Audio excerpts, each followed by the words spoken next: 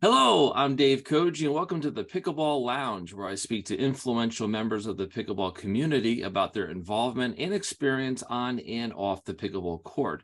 Before we begin, I would like to thank Astria Pickleball for sponsoring this episode. Head over to astriapickleball.com for their innovative paddles and gear. Today's special guest is Alex Spancake. Alex is the founder of Pickleball, which you can find at www.pklmart.com. We'll be getting into this exciting journey Alex is taking and why this is going to be huge for pickleball. But before we get started, a little bit about Alex. He's originally from North Carolina and has been living in DC for the past 6 years.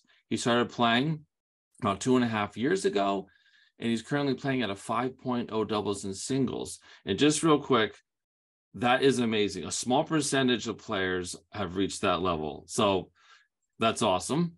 He's spent his career in data and analytics, so he definitely knows what he's talking about. Alex, great to have you. Thanks, Dave. I sometimes I know what I'm talking about. Other times I'm making it up on the fly, but appreciate the kind intro. Good. Hey, glad to have you. So, right after the gate, for people who have not heard of Pickleball, what is Pickleball?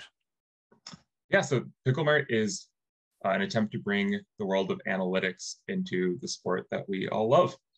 The goal being to use data to help players, coaches, anyone improve their game, and also to start evaluating strategy.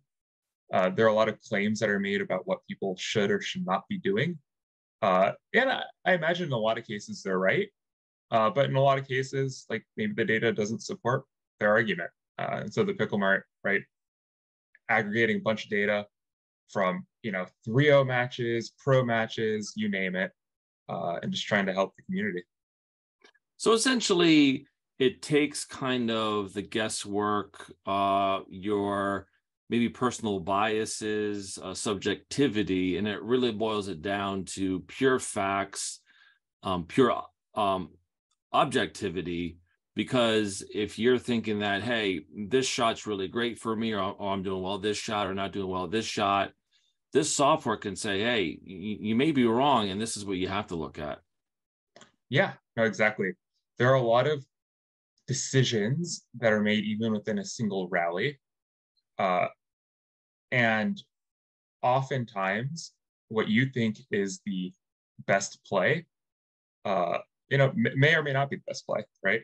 And it's like, let's talk about like where you're hitting your return, who's taking your third, what kind of third, when to speed up, when to sit back and dink. Like these are all conscious decisions that players are making. And we want to help them make like the most optimal decision. Yeah. So could this, let's say that I'm a player, I'm looking to get better, right? I go to pickleball.com. I set up my match. I go through the procedure. I evaluate it. I could tell that, look, I'm only hitting my third shot drive 40% of the time, but I'm making my third shot drop 70% of the time, right? Are those types of the things that I can extract from the data? Certainly. Yep. To add on to that, I would also say there is a lot of nuance around these kind of things. Like, for example, I know a lot of people will hit their drive when they're in better position, right? And so just because your third shot drive is leading to more rallies won, doesn't necessarily mean it's always the better shot. And the kind of match reports that we're spitting out are trying to provide a very objective view of what has happened and allow the user to infer, okay, this is what I should be doing. Something we've added all these reports that we'll go through in a bit is like the ability to rewatch any shot. So like if you want to look at your drives and see exactly what's happening, and I know coaches love this kind of thing, like just go to the video and watch in slow motion, start breaking down the mechanics. Stats can guide decision making, but at the end of the day, like the players, the pros, coaches, like have the really granular insight, and data is helping just enable that. Yeah, for sure. And I think, we're talking about it from an inward coaching perspective, but I think, Alex, you would agree that, look, I'm a pro player. I'm playing this guy or gal again. I'm going to look back about our previous match and see where they weren't being successful, what shots I was hitting for which they struggled with, or should I go to that backhand more? I think that could help a pro as well. 100%. I know even some of the local competition that I have up here in DC. There's one individual I'm thinking of specifically who has the most consistent third shot, and people keep hitting him. Like they hit the return right to him. I'm like, all right, this is like an easy decision. Like, just don't, like, the more thirds you let him hit, like the better chances you have to lose. Like, he's gonna hit that third shot drop consistently and with high quality. And like that's a decision that can, that can swing a match, man. Even if that's only 2 or 3 points, that's pretty big. Yeah, and I could definitely see this for coaches for sure, but those average players like myself, 3.5 to 4.0 range average players, who want to get better. And I personally practice in my basement, just working on dinks, and this is a good opportunity to see, okay, where am I doing the best at, and where are my areas of improvement? It's almost like you're going through like a SWOT analysis of your own game with this program. And so you have to ask, where did Pickleball originate from? How does this idea come to you? Yeah, I think this is like a really dumb reason for the Pickleball to have started, but I watch a lot of pro pickleball, like I assume a lot of people watching the show probably do. And there are a lot of claims being made, especially around timeouts. And I got really fed up with it. I don't necessarily believe that timeouts don't do anything, but I've never seen data to support that they actually help momentum, or that momentum's even a thing. I was like thinking of any NBA fans out there probably are aware of like the hot hand theory, where like, a guy makes 3 shots, like probability of him making the fourth one, does it change at all? Data generally suggests no. So anyways, I wanted to evaluate that kind of question. So I started, collecting data from pickleball matches. I slowly realized that data collection is hard and tedious, especially if you want rich quality data. So, started working on an app to help that collection process. We've kind of iterated, and I'm working with a couple folks now. One of them is like a front end developer. So we kind of revamped that app, started collecting more and more data. So anyways, that's kind of like where the Pickle Mart started. It definitely did not start with a vision of creating match reports and looking at shot level data in mind, but alas, here we are. It's interesting about the high hand. So just a gambling tip for folks: if you're playing roulette and it's hit black 5 times in a row, that does not mean the 6th time will also be black, right? So it's a very important point you're making about the high hand theory. That makes a lot of sense. And, ideas and innovation comes from odd places and odd directions and journeys. So whatever you did to get here, welcome. It is a great thing. So why should people care about Pickle Mart? So if people care about their own game, they should always, in my opinion, be looking to see what they could be doing better. And I think the Pickle Mart is a great way to identify like strengths, weaknesses, etc., like we mentioned.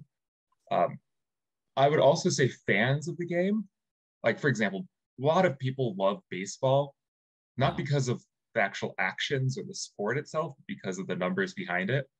And while pickleball isn't, like, the sport itself isn't situated in a way that can be broken down into individual actions as well as baseball. Like baseball's made for stats.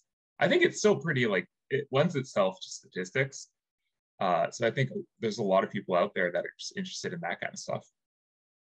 I would agree. I mean, I collected baseball cards when I was growing up, and I loved turning it over And it wasn't just the baseball card, nothing on the back. You had the stats. One of the fun things about the baseball card or whatever was the stats, the year-over-year stats, hits, strikeouts, all those different things. That makes it really fun. And I think to your point, I think it's really, really fun to dig into the details, especially if you're passionate about the sport and you want to learn more. You want to get more out of it just instead of just watching it. So that's a really good thing to do. So at this point, how is the platform going for you? Is it evolving in the way that you thought it would be? I don't know if I had an idea in mind. It is certainly evolving. And the more that we talk with other players, uh, and when I say players, I mean like your average Joe who shows up to the local courts all the way to pros.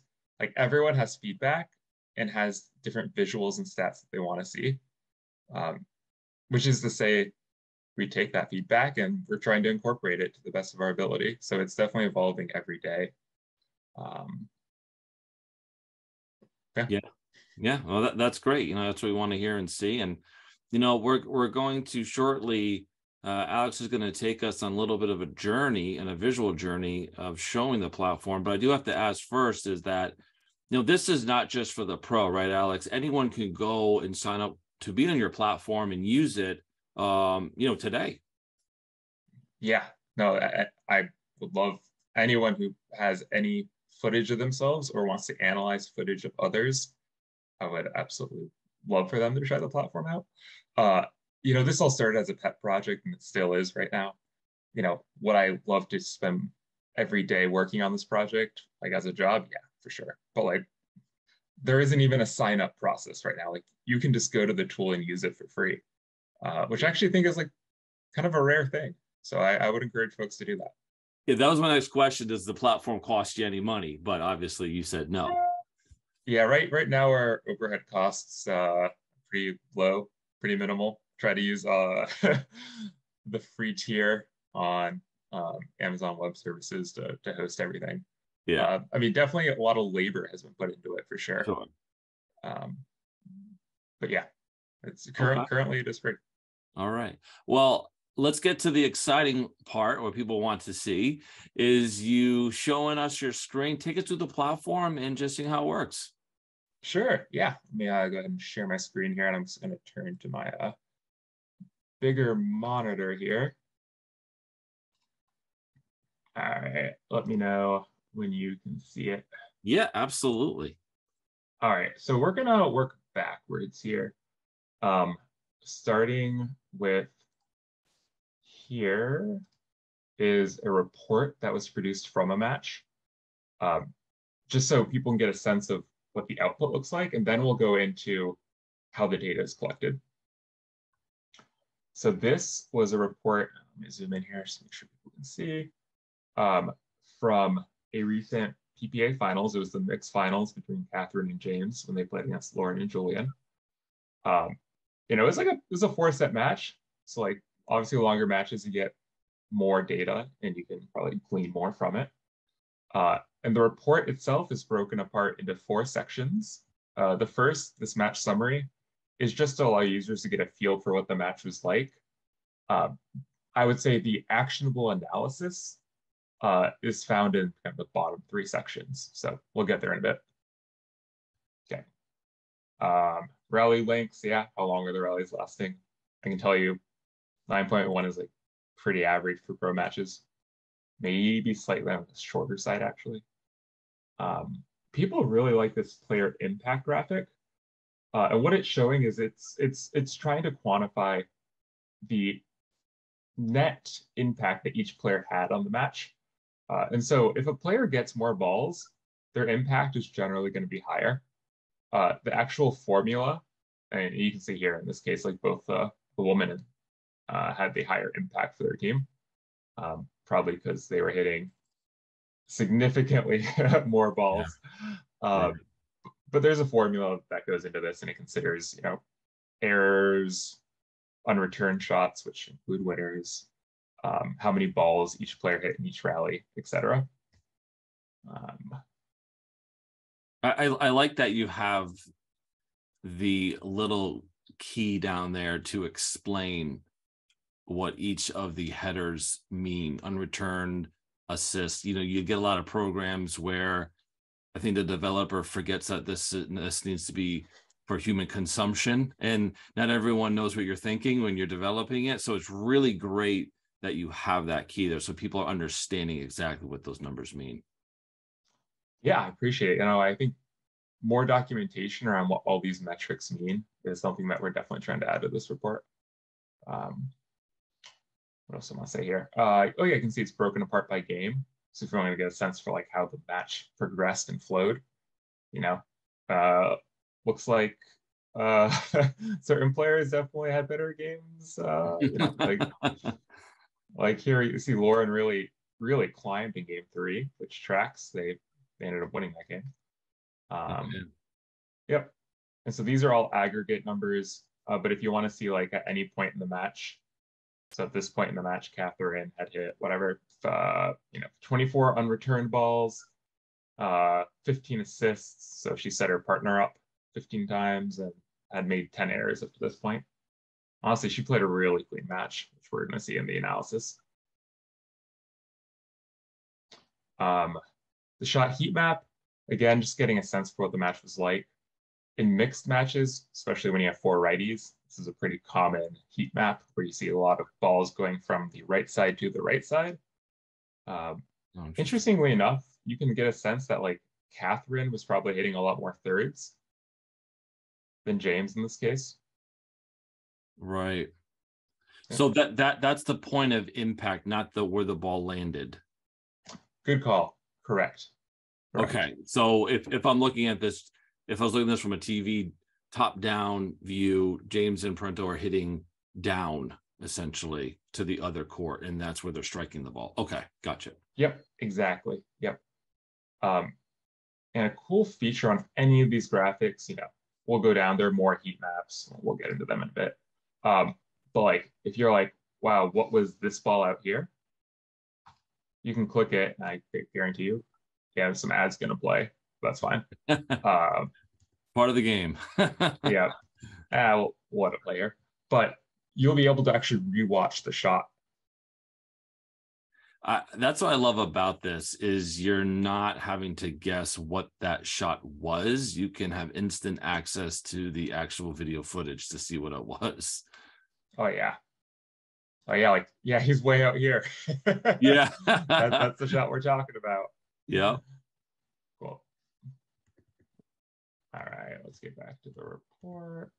Here we go. And again, just getting a sense for what the match was like. In this case, over a quarter of the balls were dinking, about a quarter were in the transition zone.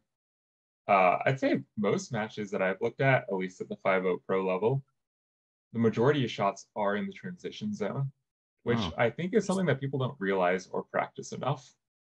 That's a really great point. No, they're thinking return and then baseline and kitchen line. Yep. Which are important, sure. Yeah, right. All right. So now these next sections, we're going to get into the third shots. These are where I think people can really learn and try and improve their game. So we're just going to get a sense here. Yep, Catherine took a lot of thirds. She dropped about half and drove about half. Wow. Yep.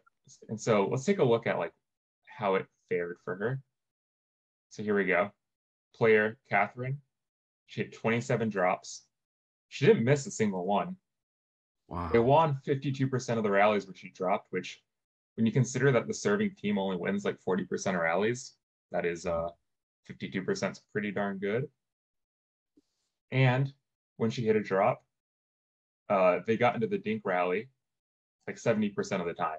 But that is a crazy high stat right there. Yeah. Like if you told me that any rally that my team is serving, we're going to get to the kitchen line 70% of the time, I would be thrilled. Agreed. Wow. Yeah. And so like if we wanted to see how or where she's hitting her drops, let's take a look. So everything in blue is a third shot drop. Everything in orange is a third shot drive. Yep, she's playing the right side the whole game. And it looks like her drops, she almost always went cross court, which, I mean, going over the low part of the net, giving yourself more room. I think that makes sense intuitively. Her drives, she definitely took more down the line. That is fascinating. I mean, it's polarizing to some degree, what she did, and you know, and that it gives you. And if you look at conversely, James, he mixed it up. I mean, he didn't go. He just went to the same spot. So if I'm doing player analysis and I have, you know, I don't know, 10 matches of Catherine and 10 matches of James, are they doing the same thing? And now, as an opponent, I'm like, okay, I kind of know where to position myself. I know where I need to kind of lean a little bit and where they're going to go. This is fascinating. Oh, yeah. Like if I'm playing against James in this match and I see him hit a third, there is like no reason why this left side player should not scoot over. Right. Because like you're not going to get beat here. What's really funny about this graphic actually is like I generally understand the strategy of hitting like every ball to the weaker player, which in this case was probably Lauren.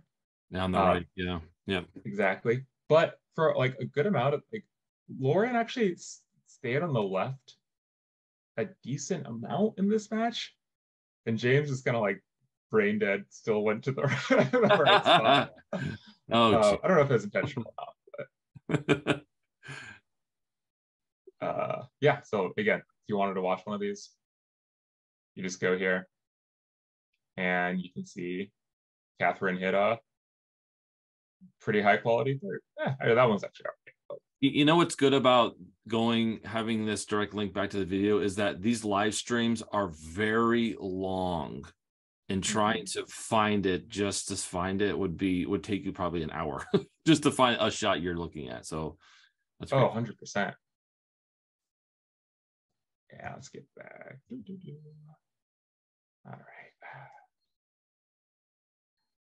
All right. And again, you can see everyone else's third shot performance.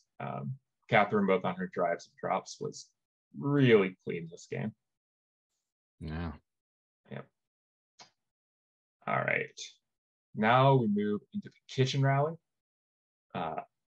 which, you know, when you're there, the game's completely different. You're dinking, you're speeding up, and you have the choice whether you want to dink or speed up. So let's take a look at everyone's dinking performance. All we're doing is looking at the number of dinks they hit. We're identifying when they made an error. So it looks like Julian was like pretty error prone in this match. For him, we could go to this graphic and you can see where they hit their dink, where it landed, or actually where contact was made on the next ball. And every dot in red indicates where an error was made. So like if I'm a coach and I'm like, all right, let's break down your mechanics, really easy to just go and click on all these errors. Like, here we go. Oh, that was actually speed up right there. Yeah. But the point stands. Yeah. Wow. You also get a sense of where people are hitting them in terms of like cross court or down the line. I'm not sure there's actually too much to take away from this dink direction graphic. Like, I don't know what I would do differently if I knew my opponent was going down the line a lot, except maybe being more aware of trying to earn a ball. Yeah. That makes sense. So, all right. Now everyone's favorite stat, speed ups. I feel like people love looking at speed up performance. Here's what we got. All right. For each player, how many dinks and speed ups did he hit? And of that, like, what percentage were speed up? So how aggressive were you at the kitchen line? Like, James pulled the trigger a lot. Wow. Catherine was a little more happy to dink, right? Not saying one's better or worse. That's what happened. When they did pull the trigger, how often did they win the hand battle? In the case of Catherine and James, they won like 2/3 of them. Yeah. Sometimes you speed it up. Someone resets and you get back into the dink rally, right? That's what neutralized is. Gotcha. So not good or bad, you know. And then if you end up losing the hand battle, that's what the slide to loss is right here. So in this case, like the aggressors generally fared pretty well. Yeah. Like even when Lauren sped up, sure, she didn't win the majority of the time, but she only lost 1/4 of the time. So like if I'm Lauren, I am not too discouraged from how I sped the ball up this match. Conversely, if you're Julian, you maybe are a little bit disappointed. Yeah. Yeah. For him, I'd want to like I'd probably want to look at the examples where, I mean, he only sped it up 13 times, which is not a ton. It's pretty low sample size. But yeah, like half the time it did not work out for him. So if we wanted to, we could go to this little graphic. Red are all the speed ups he hit that where they lost. Blue is where they won. Oh my God, look at Catherine's. Just win, win, win, win, win. Like if I'm Julian, I'm like, all right, let's take a look at what actually happened. Like, you can go through all of these, but like, let's see what happened here. Oh, an ad. All right. Well, that's just annoying. Anyways, you could go in and watch all the speed ups that worked and which ones did not. Yeah.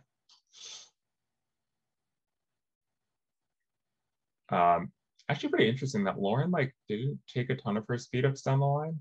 She just kind of went at what I would assume is the right hip of James here.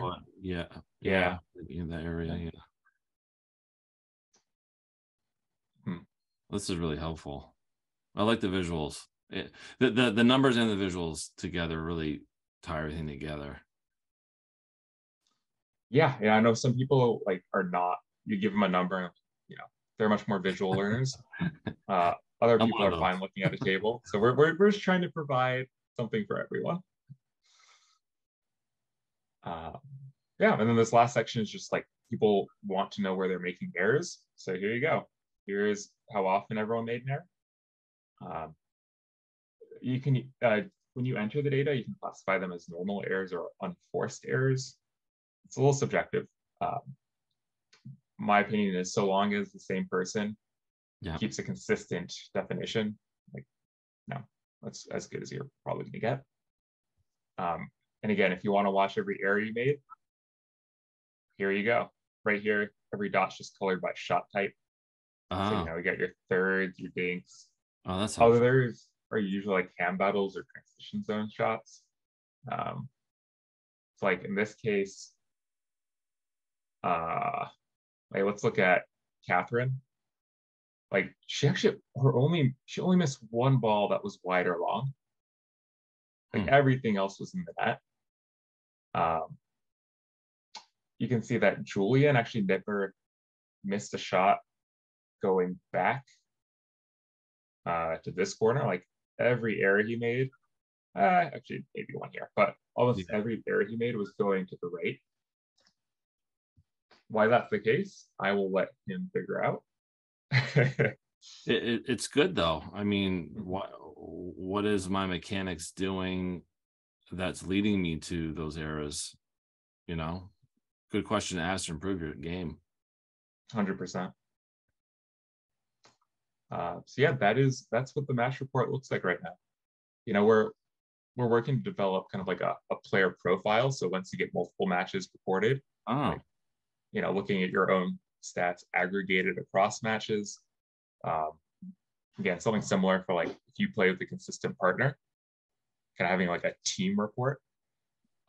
People have all sorts of team specific questions like, should I be playing the right? Should I be playing the left? Like, all right, let's look over your 5 matches and see what's working. Yeah. And so one would go in there, they would maybe real quick show us kind of the starting point. So if people were to come to the site, what are they doing right out of the gate to begin the process of loading their match? Let's say if they want their own match that they filmed, for example. Yep. So we'll work backwards really quickly here. All the matches that have been entered, you can find on the Pickleball website under reports. But to your question on how do you even get a report, we have a data entry tool, which I should be showing you right now. Your video of you playing will need to be uploaded to YouTube. And I will preface by saying that right now it's still a fairly manual process, and learning to do data entry does take some time, right? There's like a good amount of clicking going on. We have made our best effort to make it as intuitive as possible. And so when you come to the site, you'll see instructions, what you should be clicking, et cetera, et cetera. There's even a video tutorial. You're so cool. inclined. Got to remake that one. But, this is the tool. So you'll enter the video URL. It'll pop up here. You'll enter the tournament you're playing in, or it could just be like rec play.